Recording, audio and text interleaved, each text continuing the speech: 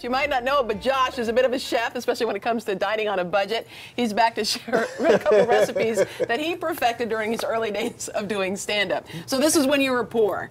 Garbage poor people food that you're going to make for us. I've never done a cooking segment before, everybody. This is exciting. So this is white rice, right? Okay. I've never watched someone who's never done a cooking segment do a cooking segment. White rice, right?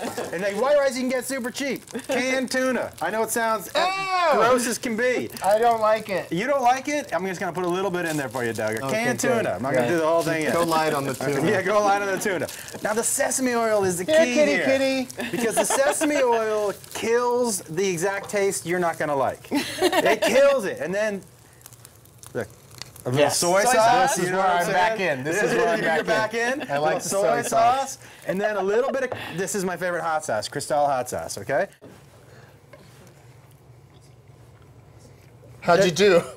It's exactly how I remember it.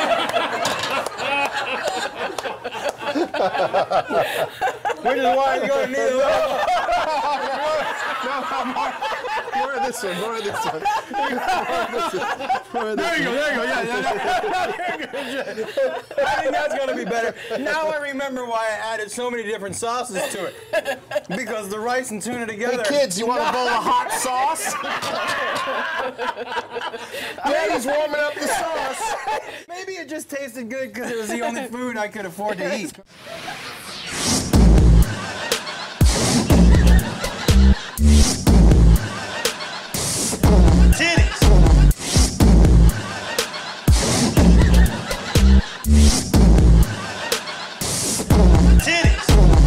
That's how big her titties were. They made that noise through the air.